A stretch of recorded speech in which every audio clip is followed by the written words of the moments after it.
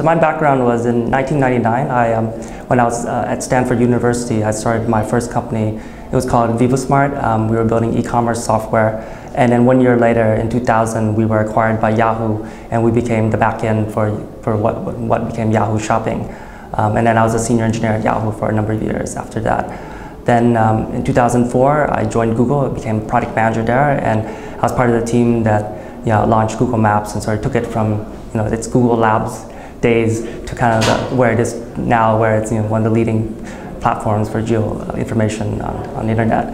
And then after Google acquired YouTube, I was really excited about that because it felt to me kind of like Google was back in 2001, really popular consumer property, but had no business model. And so I came in and was part of the team there that really built out the monetization programs there. So I launched the revenue sharing program, as well as I did a lot of the partnerships with the TV broadcasters over here in the UK.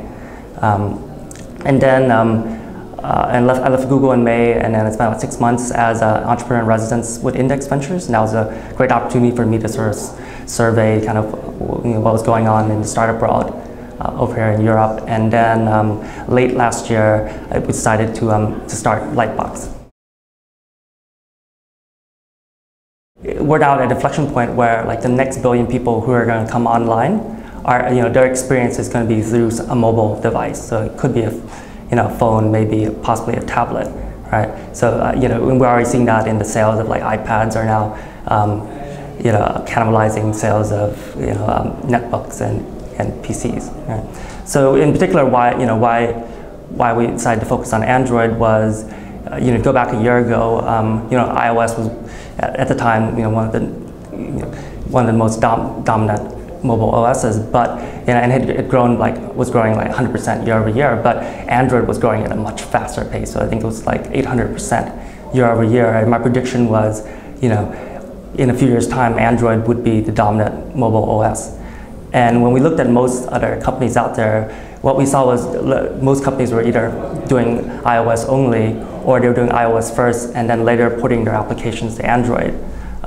So if you go and look at the ecosystem of Android applications out there, you'll see that there's a lot less sort of focus on design and polish when you compare them to their iOS counterparts. So we decided really we needed to create a company that would focus on Android as our primary platform and really bring a really high level of quality and polish to the applications there.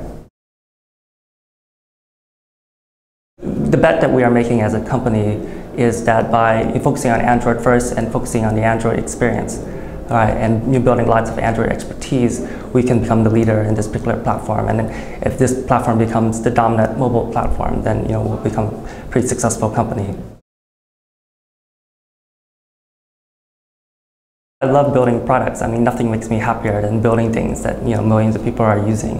I mean, my only other sort of passion in life is swing dancing. More than 10 years, since university. Well, I think there's a great amount of talent over in Eastern Europe, and in particular in Romania.